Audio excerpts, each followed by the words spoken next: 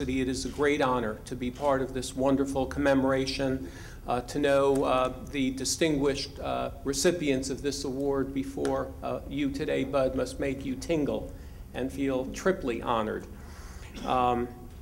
We're here, of course, to recognize Charles T. Ferillo, Jr. That's the last time we will refer to him as Charles T. Affectionately, we and you call him Bud, and to present him with the highly prestigious Chester C. Travelstead Award. Through his life's work, Bud has crafted a long and distinguished career as nothing less than a human rights activist.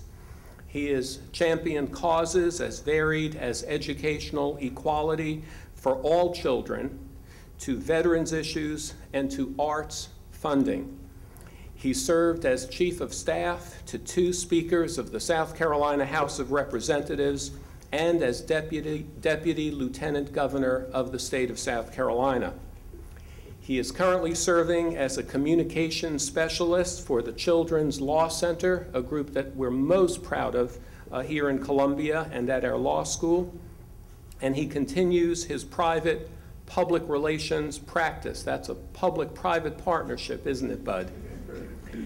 In recent years, Bud has received national recognition, and you know for what reason, for his award-winning documentary, Corridor of Shame, The Neglect of South Carolina's Rural Schools.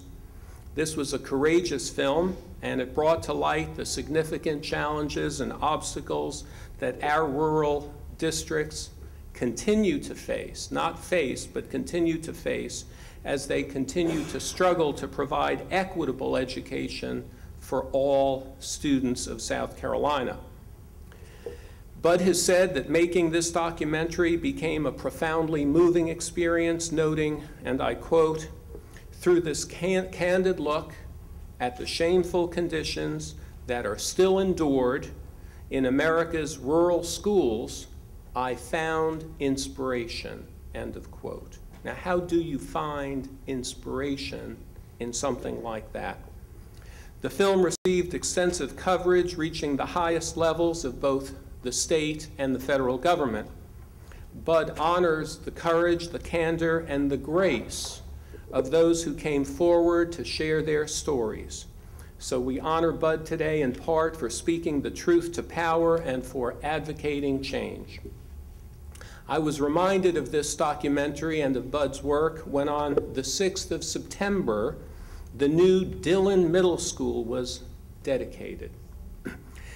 Dillon Middle replaced the 100-year-old J.V. Martin School that was prominently featured in the Corridor of Shame.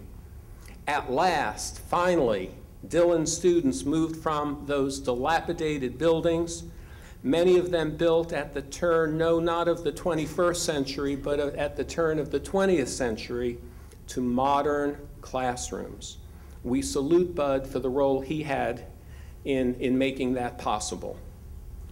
In addition to that educational documentary, Bud assembled a traveling exhibition entitled, "But What About Us? But What About Us? Student Photographs from the Corridor of Shame." And that exhibit of powerful student photography continues to be displayed around our state. He's currently involved with a petition campaign that urges the General Assembly to allow voters to replace the current state public educational standard of, quote, minimally adequate education with, quote, a system of high quality education in our state's Constitution. Would Bud Ferillo and Congressman Clyburn please join me for a moment here up at the podium? And it would be fine for you to recognize them as they come up.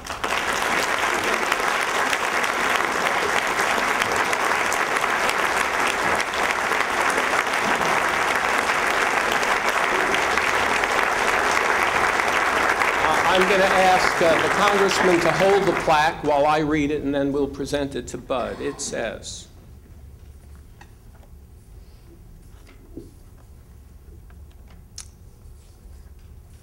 "The Chester C. Travelstead Award for Courage in Education is presented to Charles T. Bud, in parentheses, Ferillo Jr., in recognition of his leadership in South Carolina to further the values of integrity, intellectual spirit, justice, stewardship, and in so doing, allowing schools to become more compassionate, more generous, more humane, and more thoughtful. And then with a quote, it says, "History, despite its wrenching pain, cannot be unlived, but if faced with courage, need not be lived again." Maya Angelou. Congratulations to Bud Ferillo.